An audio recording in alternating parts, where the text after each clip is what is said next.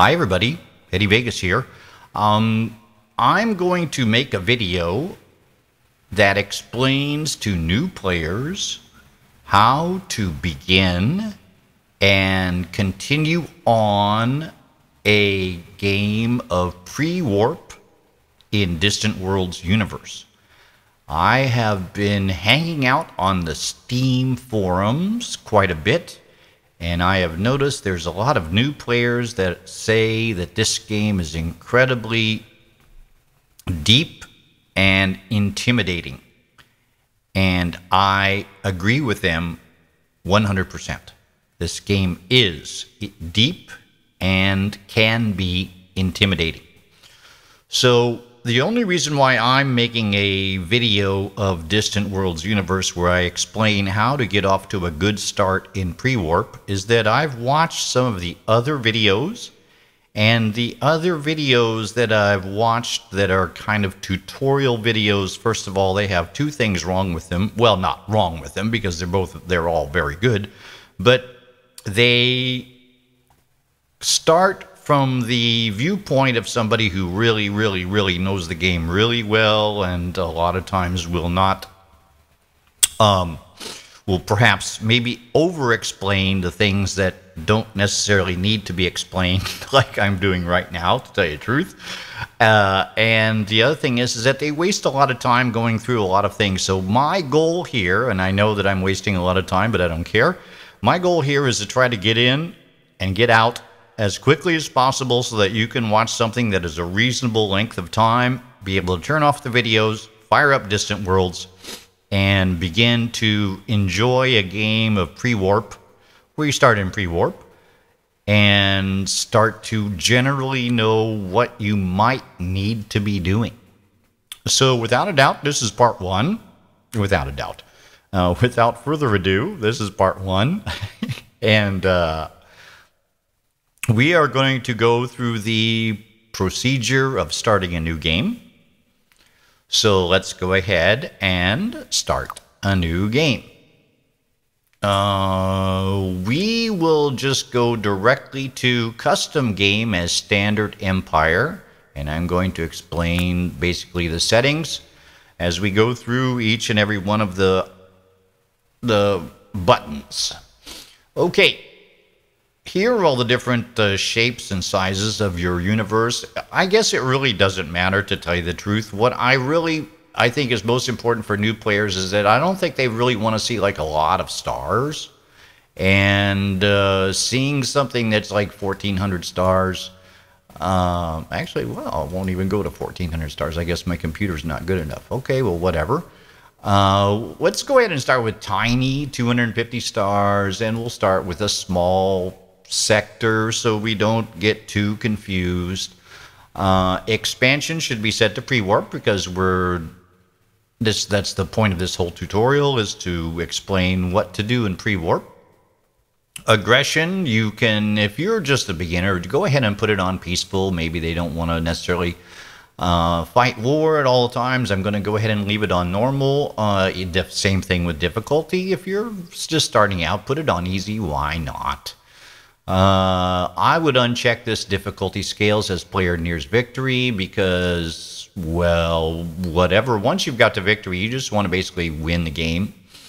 Let's go ahead and put the research costs at normal, although I will explain one thing is by putting the research cost to expensive, you will vastly slow down the game. And this may actually be an interesting thing to do for new players, is to put it on expensive and let your text dribble in little by little and upgrade your ships little by little. I'll go ahead and put it on normal for now. Space creatures, you can put it as a new player, you can put it to none. Really, maybe you just don't want to mess with it. I'm going to go ahead and leave it to few. We get down to the pirates. Now, the pirates, I seriously suggest that you put pirates on few and weak. Pirates will definitely mess you up in the beginning of the game. As a matter of fact, I've seen a lot of posts, well, a few posts on the Steam forums where they say, well, I started the game in Prewarp and pirates came by and they destroyed me within 15 minutes, which is interesting. but maybe we don't necessarily want to go that way. You can, I do not suggest putting pirates to none, because pirates can be useful, and we may see the reason why a little bit later. And pirate strength weak, that will give you maybe a fighting chance as a new player. I like to check destroyed pirates do not respawn, because once I've killed them, I would definitely want them to die. Pirate proximity is okay. You can put it to average, although you can put it to distant too, which will give you even more breathing space for your fledgling colony. And that pretty much covers this. This is all like choice or whatever, although I will say this, the ring configuration is interesting, because you can set your starting position a little bit later to be in the ring, and this kind of makes some natural borders to your empire.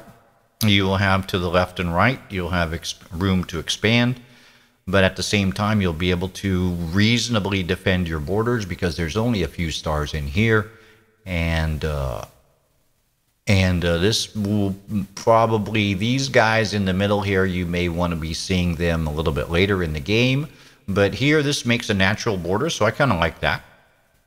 That pretty much covers it. Let's go to colonization and territory. I personally leave it on normal, colony prevalence normal. There's only a normal amount of colonies that you can colonize, and independent alien life, I put it on normal. I set this to what they suggest, 100. And colonization range, this is basically how far away from your nearest planet you can colonize. So I'm just going to leave this at the default, although you can kind of mess with this. I've seen people reduce the colonization range. Well, let's just leave it for now anyway. You're just starting the game and you're just beginning. Let's just go ahead and leave it like this. You know what, just to make it like really like pretty easy, let's go ahead and put it on human. And these guys are better spies, which is good, and they're gifted scientists, which is good. Faster research, 15%. I like that. Let's go to your empire. Here we will name it the Let's Plays, or the Let's Plays.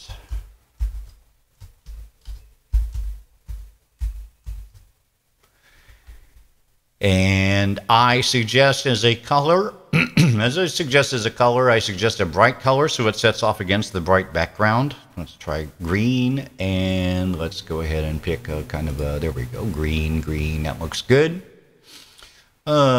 Galaxy, let's go ahead and set it on the rim. Oh, I guess I set it on a ring galaxy, didn't I? All right, well, let's put it on the rim.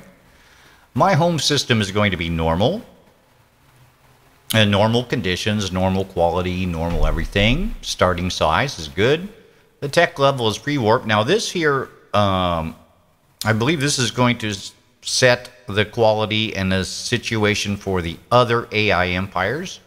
In other words, most of them will be starting at pre-warp, although there may be some that start at level 1, depending on how the computer decides they want to shake it out. Corruption, if you don't want to mess with it, put it on low. And your government, you can see all the different pluses and minuses. Let's go ahead and just take some kind of really nice thing like democracy.